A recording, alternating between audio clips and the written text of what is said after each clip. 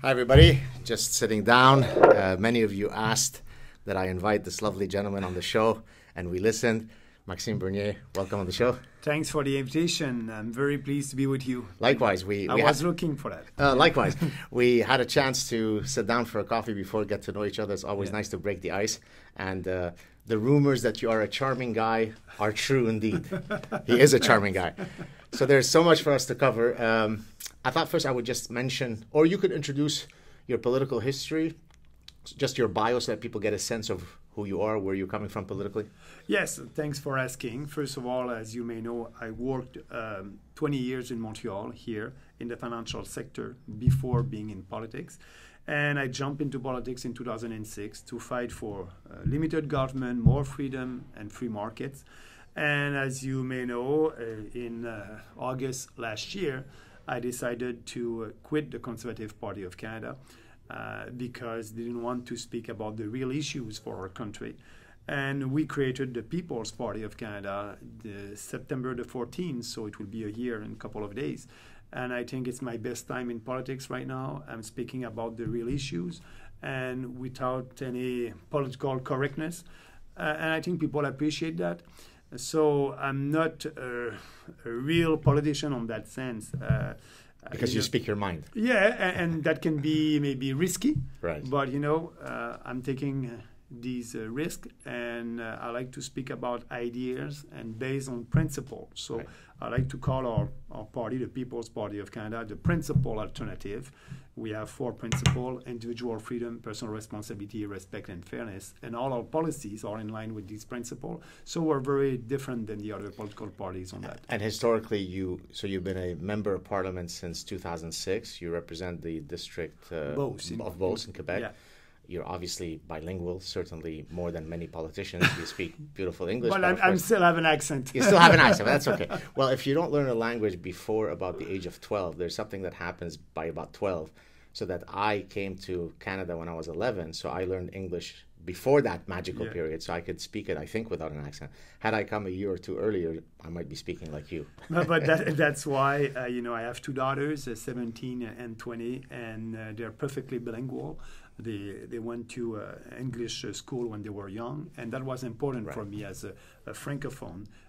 I wanted my daughters to be able to speak English and French without any accent, and you know, I'm proud of that. Do they support your political career? Are they excited that Daddy is a big politician? But you know, I'm a little bit different than the other politicians. I don't use my children, and I don't put them in front of me. You know, sometimes you have politicians that will take photo with their family, and no, people are voting for me. And yes, I have 2 daughters and a wife. But for me, I'm the man who's doing politics. They are following that, but they're so busy to study, and that's okay. You know, I couldn't agree more, because I'm also quite often in the public eye, and you never see any photos of my wife or children ever. Precisely for the same reasons as you, I made that choice. Any accolades or hate that I receive, it's my choice. I don't need to put my children there, so I appreciate that. And you want to also give them their privacy, and that's important. So you also. But I think they're proud of their dad, and sometimes there's good day when you look at the news. Sometimes there's bad days, but that's politics. You know, there's up and down. But altogether, I think the time that when I started in politics in 2006 and up to now, I think it's positive what I try to do, and we'll see what will happen. And you served as various important ministerial roles: Minister of Foreign Affairs, Minister of Industry. How is when you serve in the cabinet, when you're a minister versus as an MP, what are the parts that are similar versus different? Oh, the big difference is your freedom, freedom of speech, because when you're a member of a government as a minister, you have to agree with, if you don't agree, you can speak in the cabinet with our colleagues, but if you don't win the fight, the argument, you have to be behind the government, and that's okay. That's the parliamentary system. But when you are an MP, you have more freedom because you don't engage the government. You have more freedom to speak about the principle and your philosophy in line with your party, but you have a little bit more freedom. So yes, I really appreciate when I was a minister. And also after that, when I resigned and I was an MP for 4 years, I had more freedom, and I started a blog at that time. And that was a way for me to express my point of view and some policies. And I was pushing a little bit the upper government for being more fiscally responsible. We had deficit at that time, and I was the one. It's a conservative values to be fiscally responsible. So I delivered a lot of speeches when I was MP and not a minister. And it helped me a lot to build a foundation, to be known as the authentic fiscal conservative libertarian on the economy politician. So the term libertarian, or as I think you say, smart populism, you're using those interchangeably, right? I mean, is that absolutely? Yeah, okay. And smart because we try to appeal to the intelligence of people, like you're doing at the university. You are teaching people, and you want to have some debates, but at the end, it is important to believe in something and fighting for that. And so, yes, as a politician, I'm fighting for more freedom, for less government, for free speech, and we have a lot of policies on our website. But the most important is to believe in something. Right. Some politicians, they're looking at the polls, they're doing focus group. They don't know what they believe in. And I believe in something, and in my political career, I'll always try to push for more freedom and less government. So it is why I like what I'm doing right now. We built a new political party based on principle without doing any compromise with our principles. Right. So I thought we'd drill down now on some issues, but maybe we could start with one that got you in supposedly some hot trouble recently. You, quote, went after a 16-year-old young woman who is sort of the poster child of the climate activism. Tell us about the story, and if there's anything that you'd like to correct, if there's anything to correct, because I know that when I looked at my Twitter feed, one of the things that people kept telling me that I should be asking you is, why is this ogre attacking this helpless autistic young woman? So what are your thoughts on that? But first of all, I think it was 6 tweets about her. She's actually an activist, and she's the face of the radical environmentalists. And I know that I did speak about her personal health, but she did speak about that personally. So she put it out there first. First, for sure, and her parents also, and all the radical environmentalists are using that. And so my mistake was to speak about it instead of being only focused on her message. So that was my mistake, and I did tweet about that because some people were looking at that. Oh, Maxime is attacking all the children that are having some mental problems, and I said no.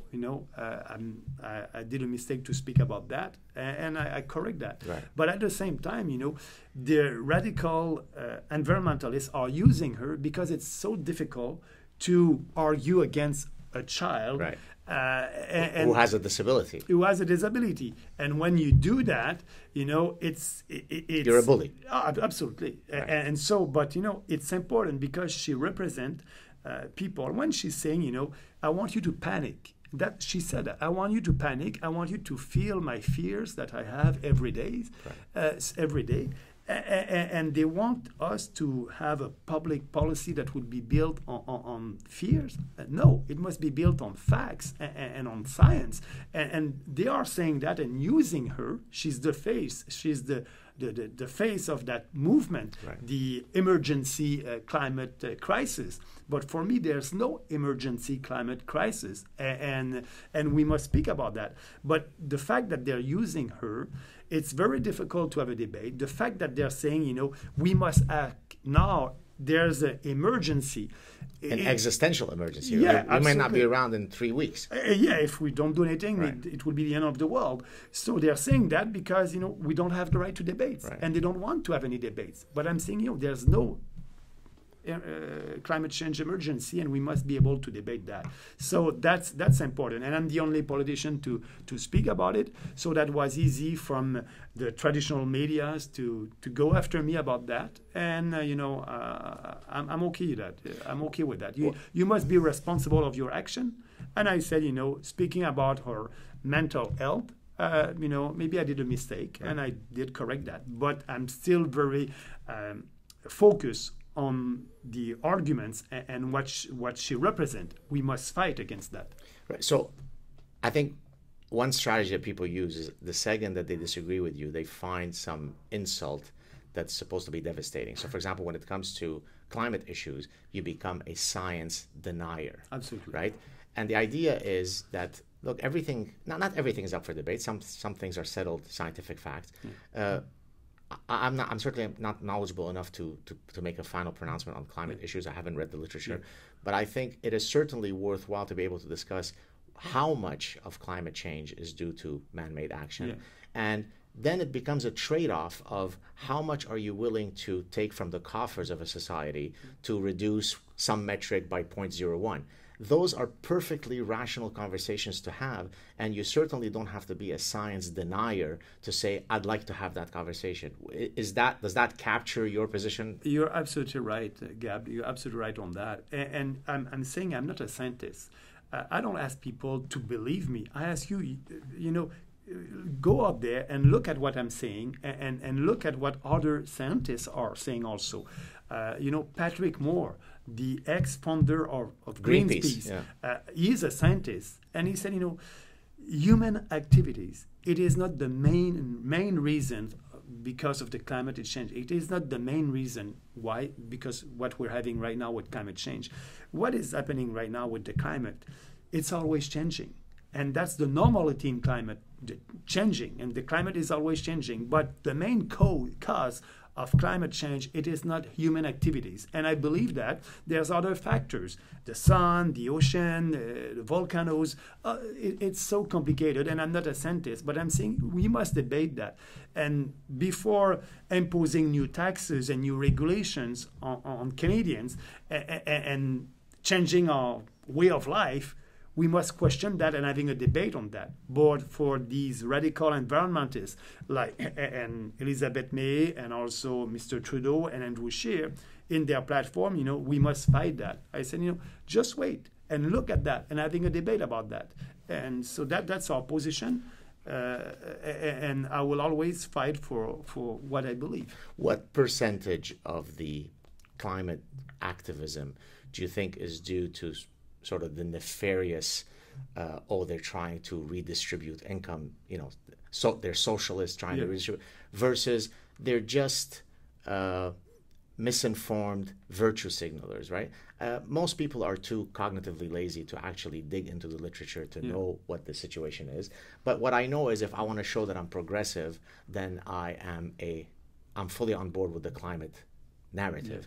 So do you think that most people are simply lazy and they're just virtue signaling, or do you truly believe that there is this sort of global conspiracy to try to redistribute income? But first of all, I think a little bit both of that. There's no global conspiracy on climate change. There's a global pact on climate change, the Paris Agreement. Right. And the Paris Agreement, it is an agreement that the goal is to transfer wealth from the Western countries to developed countries. It is the goal of the Paris Agreement. Actually, the federal government under Trudeau will give $2.3 billion to African countries to fight climate change. Okay. So that's a transfer of wealth from Canadians to African countries. But do you really believe that these African countries will use the money, these dictatorship African countries will use the money to fight climate change? So you're saying dictators are not honest people? Well, I'm saying, I think they must prove that they're honest. Right. The proof is not on me. Right. So it's a fact, but also people don't have time, and I understand that. They are looking at politics during a campaign, and we are starting the campaign in a couple of days from now, and I agree. I'm okay with that. So as politician, I must put the facts there, and they will be able to look at it and judge me and judge our policies, and they will be able to choose. But yes, they don't have time to look at all these details. I'm doing that, but I'm not trying to to please everybody. I know that there's some people that are saying, okay, Bernie, I don't believe what you're saying. I think it's the principal reason of climate change. It is because of human activities on this planet. So it's okay, you know.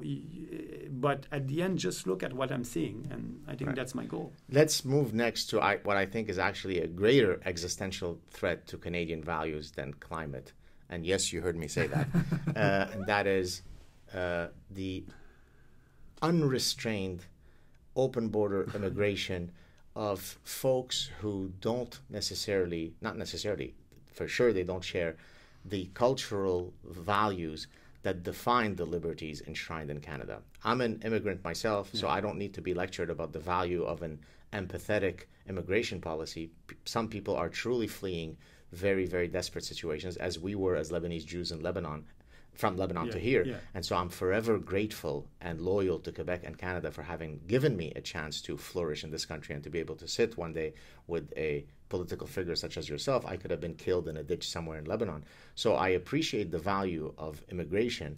But what is clear to me, and I've probably been saying this, if I may say, probably much longer than you have, what is certainly not rational is to think that you can import cultural baggage of folks who will score in their country somewhere between 99 to 99% anti-Semitism, anti-homophobia. If you love LGBT rights, then some of the folks that are coming from those countries are not exactly LGBT allies. And so how can we have a conversation where we say, of course we're a country of immigrants, of course we want to let in great people from all over the world to enrich our society, but wait a second, we're also able to say people who come from these cultures might not have the same affinities as those that come from these. How can we have that conversation without immediately being tarred as Nazis?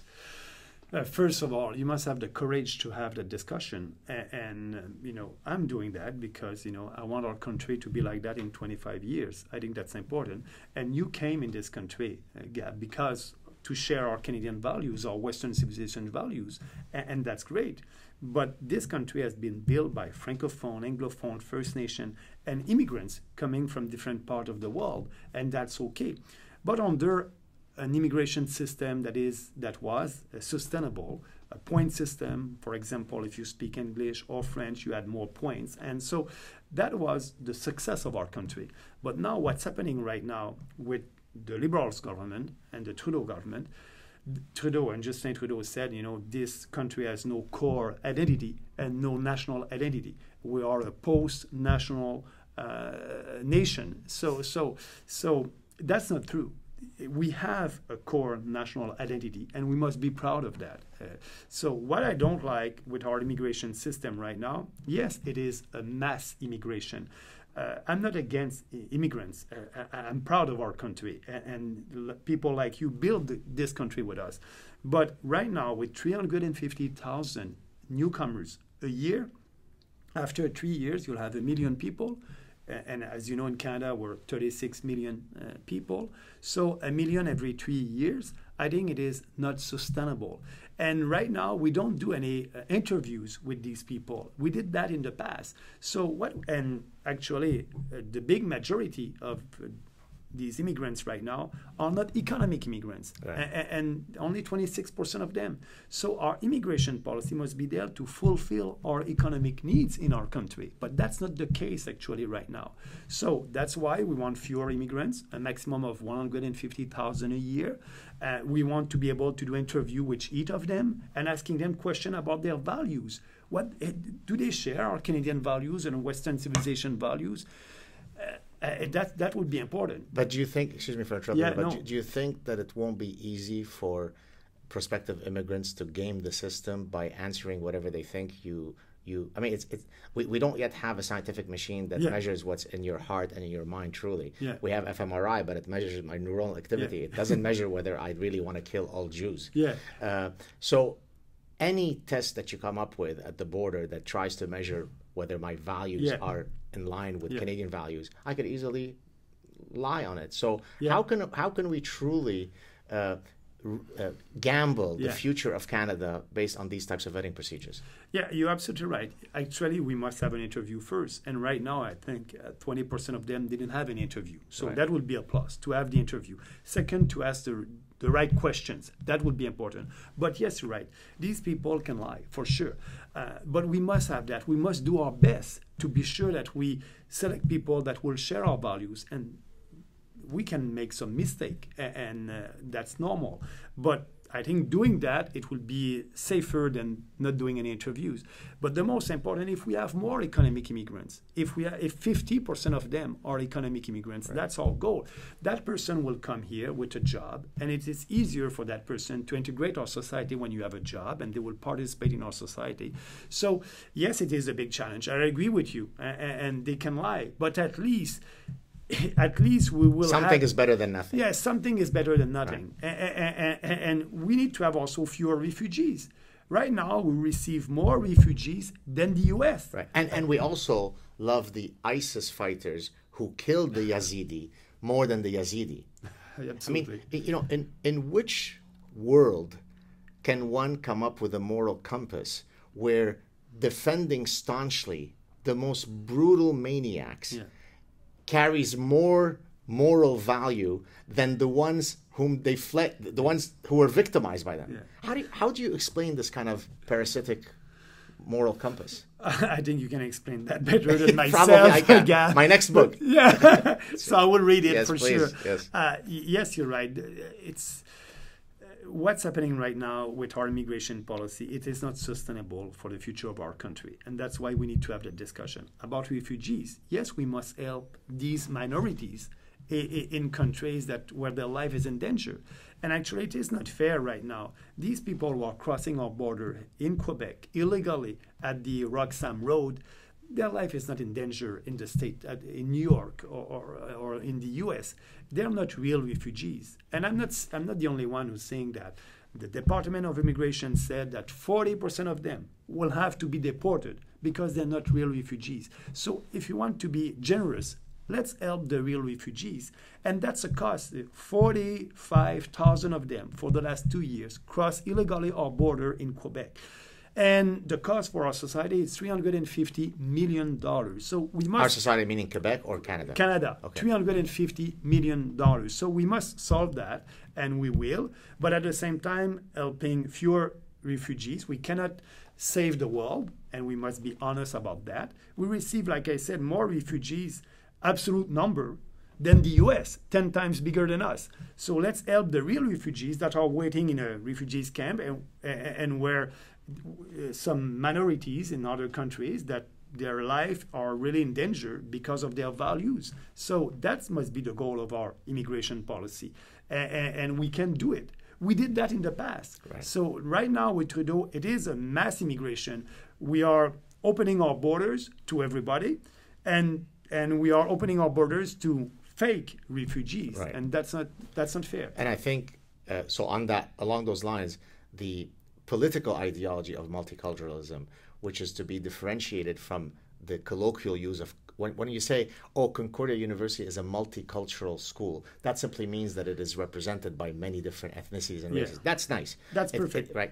But the political ideology of multiculturalism, as originally instituted by the father of our current prime minister, is something that you take exception to. Absolutely. Maybe you could tell us a bit about that. Yeah, absolutely. This country, yes, is a diverse country, and that's okay. But I don't think it is not the role of the state, of the government, to celebrate the diversity. And I'll give you an example. If you're a Canadian from Chinese origin and you want to celebrate the Chinese year, you can do it. I believe in freedom. You can do what you want in our country. But we must not use government money to help you to celebrate the Chinese year. We must use government money to celebrate what unites us. And when Justin Trudeau is saying that diversity is our strength, I'm saying the opposite. It's what unites us with our strength. And that's why we don't need a multiculturalism act in this country. We want to abolish that, to repeal that. And we don't need the government to finance it. Multiculturalism, it is natural. You don't need the government to impose it. And now the government is imposing that and spending money to promote it. I want our government to promote our history, to promote our culture, to promote who we are, to promote what unites us. That must be the role of the federal government. So let me now put on my hat of the idiotic professor, not myself, but I'm representing academia. Yeah. And they will say, but Mr. Bernier, you are now engaging in cultural hegemony. You're engaging in cultural imperialism, colonialism. You have to let people come in and celebrate their unique cultures without trying to impose an assimilation ethos on them. What would you answer to that? I'm going to answer, all culture are not equal. Right. All culture are not equal. And it's a privilege to be Canadians. That's important. So I'm telling them why the government want to impose to Canadians the celebration of multiculturalism. Why? You know, it's a political choice. And my political choice is to not impose, is to celebrate because Canada has an identity, and we must celebrate that. We're a nation. We're a nation different than other nations, and that's important. So I don't try to impose. I believe in freedom. I believe in free markets, freedom of speech, and freedom. So you are free to do what you want in our country. But I don't want the government to use the people's money, the taxpayers' money, to promote a religion or faith, or to promote a cultural identity. Right. We must promote what unites us. And you know, for me as a politician, it's important to preserve this country like that. You know, I'm looking in the future. That's why we need to have the discussion right now. I'm looking what's happening in Europe. When you have no-go zone, no-go zone, you know, you cannot go in a zone in France or because it's too dangerous. I don't want that in our country. You know, maybe about 10 years ago, I can't remember exactly when, I first started discussing no-go zones, and the kind of acrimony I would receive some idiotic progressives was just astonishing. And this is how I came up with the idea of what I call ostrich parasitic syndrome, right? The metaphor of the ostrich that buries its head and says, I don't want to see reality, right? And it's parasitic because it's really parasitizing your brain. People simply don't wish to accept that which is before their eyes. So it didn't matter how much evidence I showed them that there were such a thing as no-go zones. No, I was a bigot for saying that there was such a thing as no-go zones. I had on my show a guy who's an ex-Muslim, so he certainly knows the culture, Rahim Qasim. He's a British gentleman who wrote a book on no-go zones, where he actually went. I mean, try to go in Malmö, Sweden right now and wear a Star of David and see what happens to you. Try to go to many areas in France, go to Marseille or Nice and wear a big Star of David, and then come back to me and tell me that there are no-go zones. So how do we get people to see reality before their eyes?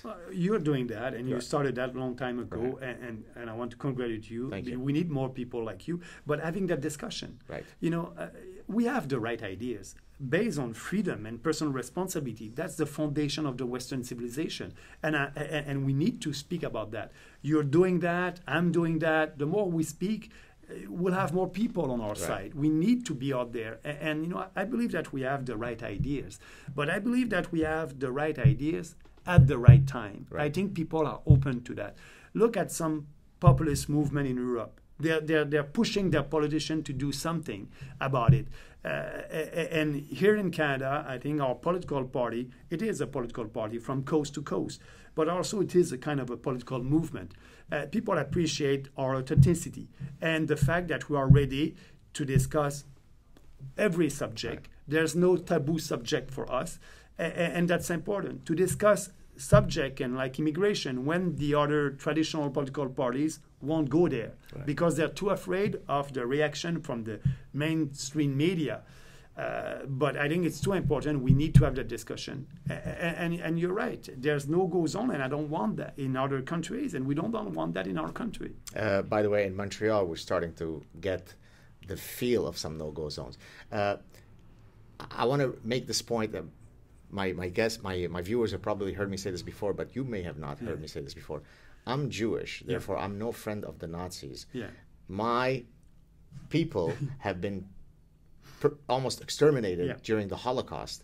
Yet I support the right of Holocaust deniers to go on a campus to debate whether the Holocaust happened, right? There is no greater context of something that is offensive. You're taking about a situation, an event, where a peoples were going to be exterminated on mass scale, right? And yet I, as a member of those people, still feel that freedom of speech supersedes anything else, so that I support the right of the most vile people, Holocaust deniers, to speak. So it really frustrates me when then someone comes along and posts on my Twitter feed. Good for you on that. Thank you. Someone posts on my Twitter feed, how could you be speaking to this science denier who doesn't accept climate change? No. In a free society, we debate everything. Absolutely. Even in cases that are as clear. The Holocaust happening or not is a lot clearer than climate debates, and yet I support the right of those idiots of speaking. So this is to all the idiots who write to me on Twitter. Let's move on But you're right, free speech is so important. And when you have debates like that, if it is good for the society, and you like it or not, if you have the right ideas, and you debate, at the end you will win. Maybe not the first time, maybe not the second time, but you will end to win your debates, because I think it's so us, our society, who we are, what we believe in, and we must be proud of that. Right. And I like to debate, and what I'm doing right now as a politician, it can be tough some days, but I'm there. I think I have the right ideas. Let's have this debate and prove me wrong. Right. Prove me wrong. That's what I like. And you're absolutely right. We must do that. Beautiful. You mentioned a few minutes ago, diversity is our strength by our common friend, Justin Trudeau. You may or may not know this, that in the university, and I think I told you this offline, that if you think in politics it's tough to be anti-PC, try to wear my hat for a day in academia and speak out against all the progressive stuff. The universities now are completely run by what I call the DIE religion, diversity, inclusion, and equity. Professorships, I mean literally the highest professorships, Canada research chairs. These are the chaired professorships that are endowed by the Canadian government. Those are the most prestigious professorships that either try to bring in top scientists to Canada or try to stop top scientists from leaving Canada. Those are now very much rooted in DIE principles more than in scientific excellence, right? So if I am transgender, if I am a person of color, if I ovulate, right, my ovulatory status determines whether I should get this position.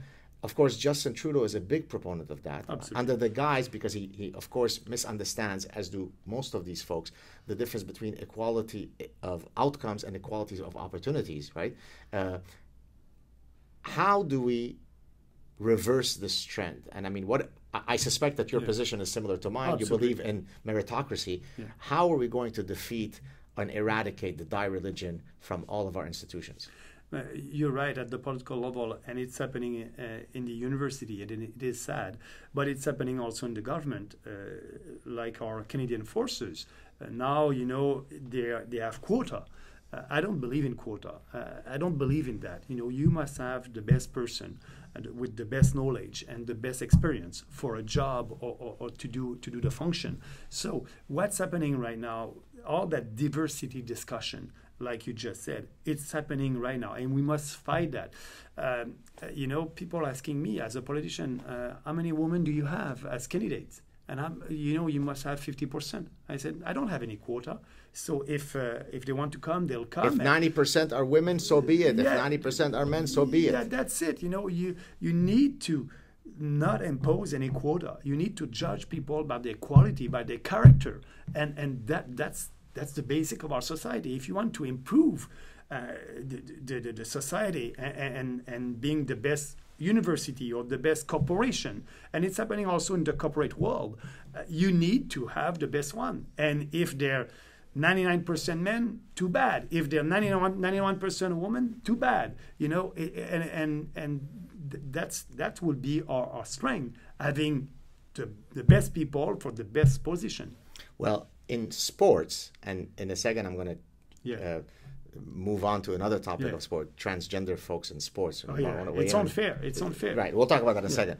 But in sports, people don't seem to be as parasitized by the die religion. So, for example, and actually I looked at this for my forthcoming book, out of the top 25 all-time leading rushers in the NFL, 24 seem to come from one race, right? There's only one white guy. Okay. Why is it that we have to have, why do we have to pray at the altar of the die religion when it comes to the top professors, but we don't pray at the altar of the die religion when it comes to, why aren't there more transgender runners in the NFL? Why aren't there more white folks? Not a single Vietnamese top rusher. I want more Vietnamese representation. What about Lebanese Jews? I'm not seeing myself in the top, right? What about in the NBA? What about in soccer and real football? Sorry, in soccer. Real football. Real football. There's, since the history of the World Cup, there's only been 8 countries that have won it. That's not fair to Namibia. That's not fair to Japan. Why hasn't Algeria won it? That's Islamophobic, right? So, I mean, what is it that causes people to, in my view, as someone who studies human behavior, I'm completely baffled, to be this idiotic? How do you explain this as a politician? That's what happened in our university the last 40 years. Right. And now these people that were students at that time, now they are teaching young people, and the majority of them, I don't know why they believe in diversity like that without looking at the competence of these people. I'm not a professor, it's very hard to explain that, but actually I'm looking at what's happening right now in our society, and as a politician, I'm reacting to that with our policy. You're getting the downstream effect. Absolutely. Yeah, absolutely. And I like sport, and you're right, I like football, and I'm looking at football, and all my heroes are black American. The running back, the Cam Newton, the quarterback for Carolina, because they're good, not because they're black, because they're good. Right. Do you know who's the one white guy, by the way? Rusher? No. Out of the top 25, one? John Riggins. Oh, yeah, John Riggins. Right. Yeah. He's the only white guy out of the top 25. I haven't checked it recently, but I think until recently he was still in the top 25. Yeah. And he had a great career also. He did, yeah, absolutely. Yeah. So, continuing with sports, but going to the transgender issue, I had the distinct honor, but also distinct displeasure of appearing in front of the Canadian Senate in 2017 to testify regarding Bill C-16, the transgender bill, where, of course, I repeated that, of course, I'm for transgender rights, like I'm for the rights for every individual, but that there are certain downstream effects of some of the issues that would be involved with celebrating gender identity and so on, and rooting it in science rather than in what I call unicornia, right? That has led to the following. A guy is 260 pounds, he's 6'4", he decides that he self-identifies as a woman, he becomes immediately a she. That, by definition, is now a woman, and then he can enter into the MMA octagon or a football match, and she is absolutely the same as any other woman. This is insane, right? And it is unfair. And it is unfair because what you're doing is you're saying that the individual right of this one person to have their unique personhood celebrated supersedes the right of all the female competitors. That is effectively what you're saying. Absolutely. You're right. Why don't the feminists and the Justin Trudeau, the king of the feminists, why don't they recognize that? How could you be pro-woman and yet from this side of the mouth say I'm pro-woman, and from this side say, well, if it's a 6'4" person who has a 9-inch penis and is called a woman, he's a woman? Why? I think because it's too evident that if they recognize that, all their ideology will go crumble. And it will crumble. So they don't want to see that. They don't want to have any debate about it, because if we have a debate with these people, we're gonna win the debate. Right. It's the common sense, and people understand the common sense. When I'm saying it's not fair for all these women who are competing against that new woman. So it is unfair, and I think the more we speak about that, the more we'll have support from Canadians on these issues. When you have private conversations, I'm not asking you to violate the confidentiality of an individual conversation, but in the totality, when you have private conversations with other politicians, do most of them privately support you and say, what the hell's going on with Saudi? Or do they also exhibit the idea pathogens that we've been talking about? Some of them privately would say, Maxime, you're right, but I cannot support you because it's not the policy of our party and I don't have the right to speak about it. On economic issue, when I'm saying abolishing the cartel in dairy, poultry, and milk, a lot of... that's a supply management That's stuff. a supply management system. When I was a conservative, a lot of my former colleagues were saying, you're right, Maxime, but I have too many dairy producers in my riding and I won't win, so I won't speak about that. So they're looking for the short gain instead of speaking about the whole issues and looking forward in the future. And on that, it's the same thing. I had a discussion with a member of parliament. He said, it's crazy, but I won't do that because, you know, all the leftist media will be against me, and right. I don't want that. They don't want to do that battle because the risk for them, they are judging that the risk for them is too high, right. To not be elected or to not having good press. So they won't speak. But, you know, some people they know privately, but also, you know, the political parties and the party line, it's very important, and so they have to follow that. We at the People's Party, we are asking our candidates to support our core values and our policies, but if they have another issue that they want to speak about it, it's okay, you know, they're a free person. You're giving them a greater marge de manœuvre. Absolutely, yeah. I mean, in academia, we also have, in a sense, a party line. Yeah. The party line is not defined by a political position, but it's defined by sort of a grand leftist progressivism.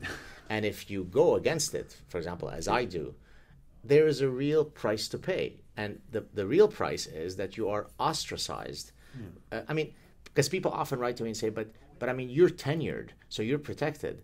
But tenure doesn't protect me from the 100 death threats I receive. Yeah. Tenure doesn't protect me from the fact that my university is actually not very happy. I mean, with all due respect and all due modesty, they should be celebrating that they have someone like me in their ranks. And in the bizarro world that we live in, they view me as a liability because I speak my mind, because I support true freedom, true liberal values. And you have the courage of your conviction. And you have the courage of your conviction. The reason why I had asked you whether they privately say they support you is because my personal experience in academia is that I receive hundreds, if not thousands, of emails and letters from professors and students who say, you are my bridge to sanity. Thank you for what you do and for saying what we all believe, but please don't tell anybody that I support you. That's the problem. How can we get people, whether it be in your arena, which is politics, or in my arena, academia, to actually, forgive the term, grow a pair of testicles, develop the fortitude, the courage to actually live your conviction? How can we do that? Well, actually, it's a good news. It's a good news because there are some people that won't speak about it, but deep inside, they are telling you that you are right. So the more we will speak, you, me, and other people, the more we'll be out there. It will help them. It will give them courage to speak. And we just have to continue to do what we're doing. And with your channel and what you're doing right now, that's helping everybody to have the courage to speak. And a day, you'll have more people that will speak and will win the battle.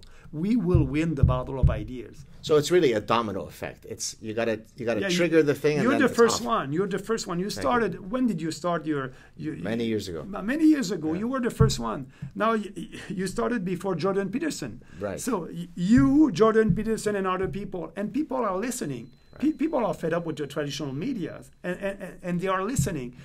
We are, and you are the alternative, and they're looking at you. And so yes, you started. You were maybe alone, and now there's more people speaking about it, and that's great that people are coming to you. You know, you're right, but I don't want to speak about it because they want to have their quiet life. Right. And you know, I'm in front of the media every day. You're in front of the media also. There's, I'm a human. I want everybody. That would be great if everybody liked me and loved me. I'm a politician and having more votes, and that would be great. But that's not the reality. I don't try to please everybody.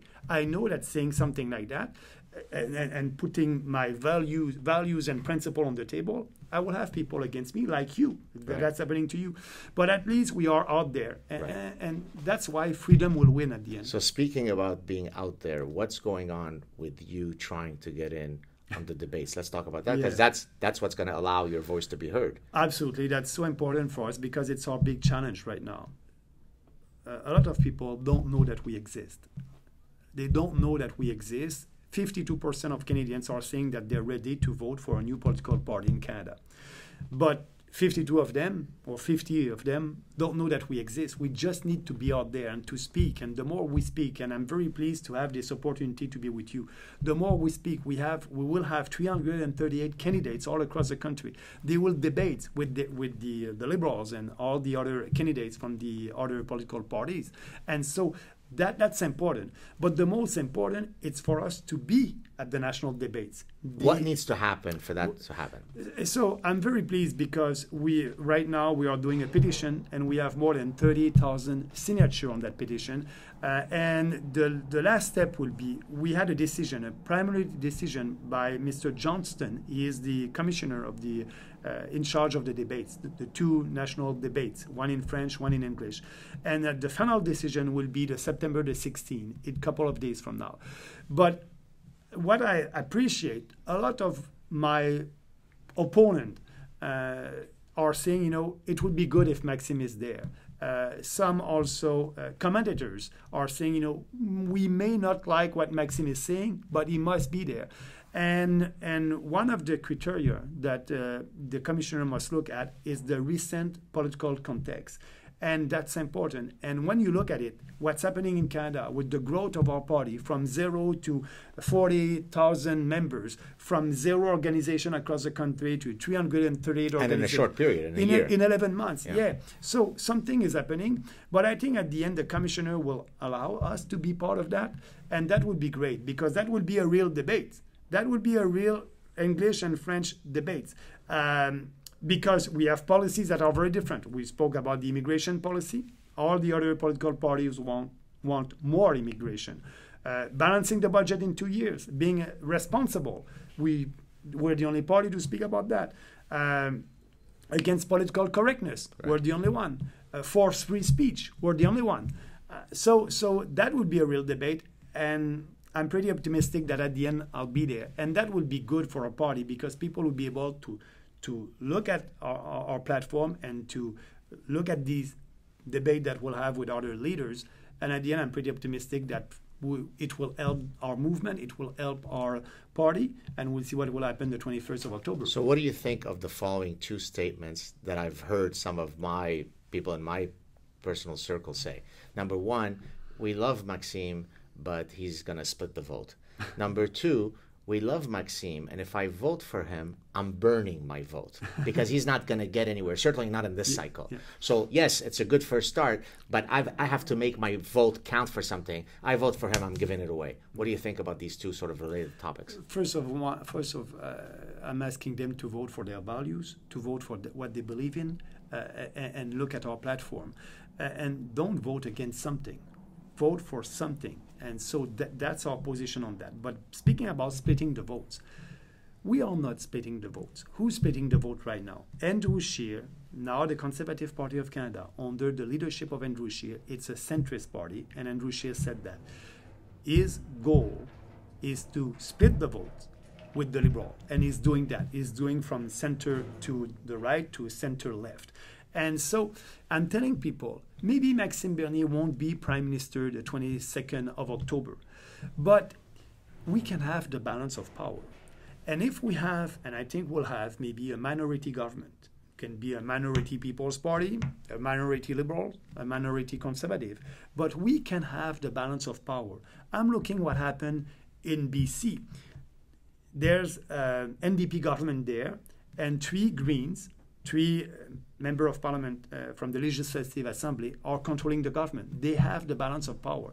I can tell you that we will elect more than 3 candidates, and we can have the balance of power. And if we have the balance of power, we will be the principal alternative. We won't do any compromise with our policies. The minority government will have to come to us for having some support, and will be able to push for a balanced budget, to push for changing our immigration system with a more sustainable immigration policy. So we will be honest with our policies and our principles and people who voted for us. So we can have the balance of power. So doing that will help them, because I don't believe that if you vote for Andrew Scheer or Justin Trudeau, that's the same for me. The same on balancing the budget, the same on immigration, the same on foreign aid, the same on corporate welfare, giving money to corporation, and we can save $5 billion there, and having a flat tax on business that would be fair for everybody. So I'm asking people to look at our policies, and they are different, but the liberals and the conservatives on the most important issues for our country are the same. So if you vote for us, you'll be sure that we'll push your ideas, and that minority government will be in a position to take some of our ideas, some of our policies to stay in government. Very nice. Any last? Oh, before I ask you any last words, there may be. I'm going to try to channel now my Godfather persona. Yeah. There may be a day in the future where I come to you, if you ever become Prime Minister of Canada, asking for an ambassadorship, and I trust when I ask to be ambassador of Turks and Caicos, you will oblige, correct? You're on record. Yeah, so I'm on record, and I don't try to pander to everybody, so I won't pander to you. Very good. But I will tell you that you'll be on the list. Okay. And I will look at the list, and I will judge people by their competence. And I think you're a very competent person. Well, aren't you sweet? Maxime, it is such a pleasure to meet you. I wish you the best of luck in your journey, and I wish that you will get a chance to speak at it. And if you don't, I'll even set it up so that you're in a bigger platform. I'll try to see if I can get you on Joe Rogan, my good friend. That would be great. And I want to thank you, Gab, for this opportunity. It's always important, and it's an honor to me to be with you and to have that opportunity to have that discussion. The feeling is reciprocal. Thank you very much, Merci. Maxime. Hi, everybody. I hope that you enjoyed my chat with Maxime Bernier. I also hope that you will consider supporting this channel in one of several ways. You can certainly post comments, you can share it with your friends, but I also count on my viewers to recognize the fact that it takes a lot of time and effort and many professional and personal risks to do what I do. And so with that in mind, I hope that you'll consider supporting me either through my PayPal account, my Patreon account, my Subscribestar account. I also have a Teespring account for purchasing merchandise. So there's a lot of ways by which you can help to monetize my time and my risk for doing what I do. I think you'll agree that it's a fair exchange, that I take the time to do what I do, and I don't have to be doing what I'm doing. I do it because I believe in all of the values that you often hear me speaking about, but I do it at great personal, economic, and professional costs. So please consider supporting this channel so that I can keep doing what I'm doing, free of some of the threats that otherwise are always looming. Thank you very much, and I truly appreciate your support. Cheers.